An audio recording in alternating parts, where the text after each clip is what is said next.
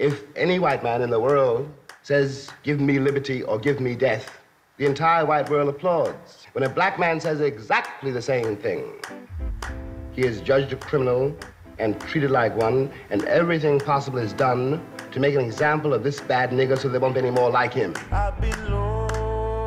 The story of the Negro in America is the story of America. It is not a pretty story.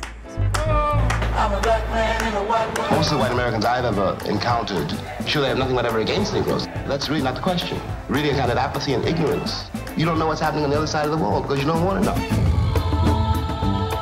In America, I was free only in battle, never free to rest. We need to take action, any kind of action, by any means necessary. They needed us to pick the cotton, and now they don't need us anymore. Now they don't need us, they're going to kill us all off.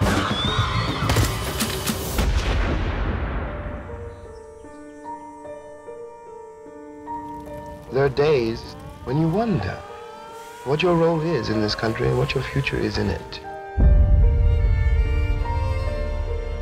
I can't be a pessimist because I'm alive.